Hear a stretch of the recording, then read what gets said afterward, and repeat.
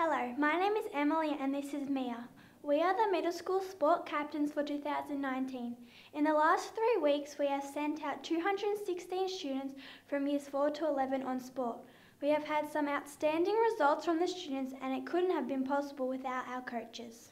We have had our primary and secondary cross-country teams coming first overall, with multiple students progressing to the next round. It was great to see coaches and students training on those cold mornings at 7:30 a.m. Emily and I both ran at this event and managed to progress through to regionals. The Year 8 girls tennis team has won the Northern Metropolitan Region and will be progressing to the state championships to defend their title.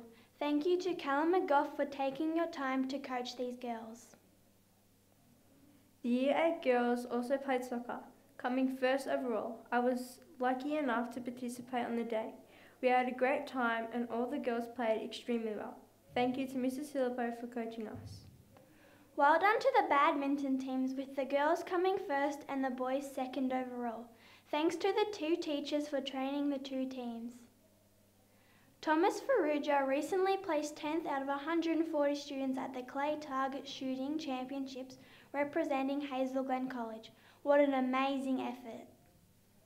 Great effort from the Year 8 boys AFL for coming second overall and the Year 8 boys soccer and girls netball for placing third.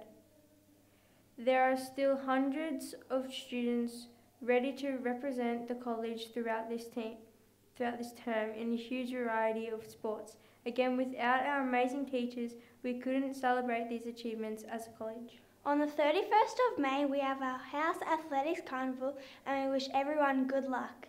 Thank you.